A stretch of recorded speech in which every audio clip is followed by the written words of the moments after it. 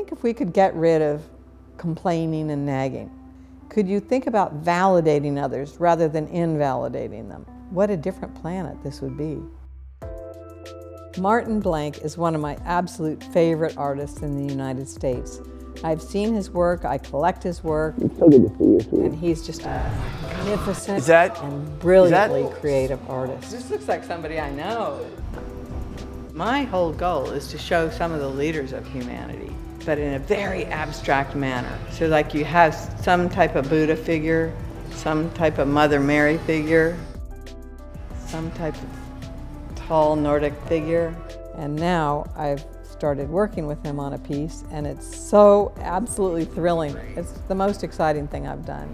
Does everyone get a good sense of what we're going to do? They were all different thinkers. Yeah. They all looked at life differently.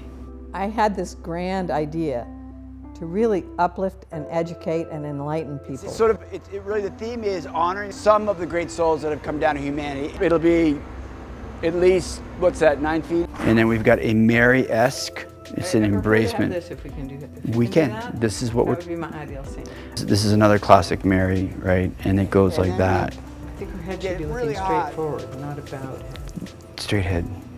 Thank you. All sorts of different people who have really uplifted our society on planet Earth. Buddha, for me, represents enlightenment on this planet. He was one of the first beings, earthly beings, that was enlightened.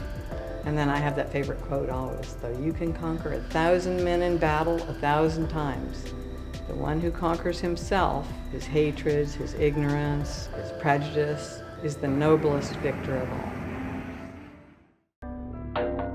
It's trying to create something that's uplifting and meaningful that talks about the bigger why in this world. And so it's a combination of your aesthetic and my aesthetic in making an inspiring piece that talks about the greatness and potential of humanity.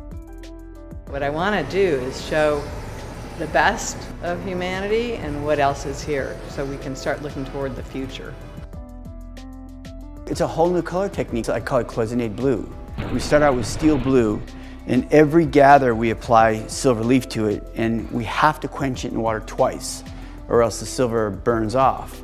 So there's like 5 gathers, and we end up just layers and layers and layers of silver. And so that way you look into it, and you can see deep inside the blue. So I'm following the form, and then the form goes right up into that one. And I call it carving space. And then the juxtaposition between the two forms. What's this tension like? Because you pull it apart a little bit, and if you pull it too far, they lose the tension. Suddenly there's just this sweet spot where they just snap together. And the same with the colors too. And without the clear, you see the band of clear here and the band of clear here, you don't experience the color. You just get oversaturated. Turning, to me, is a fabulous concept. Just to turn. I mean, the easiest thing man does is change his mind. If you're going in the wrong direction, it's your choice. You can choose to go to the right direction.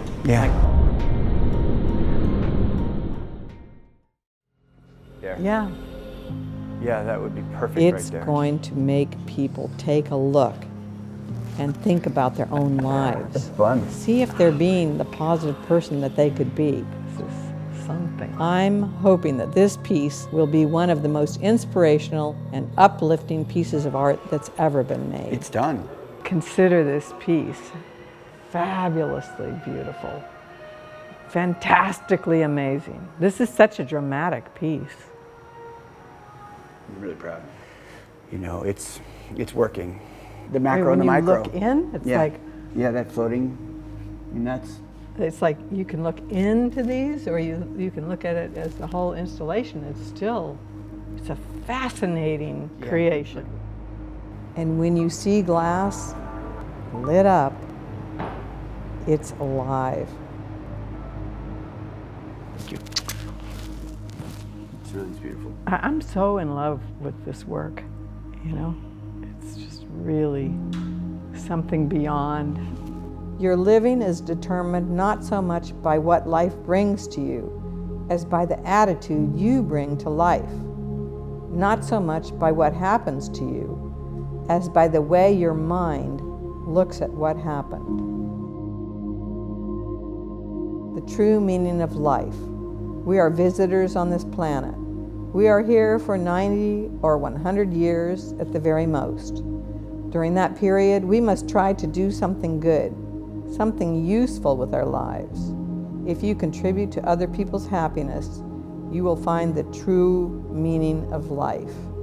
Be grateful and don't compare yourself to others. Be inspired by them. Imagine that you're always positive, and then become that person who is positive for the rest of your life.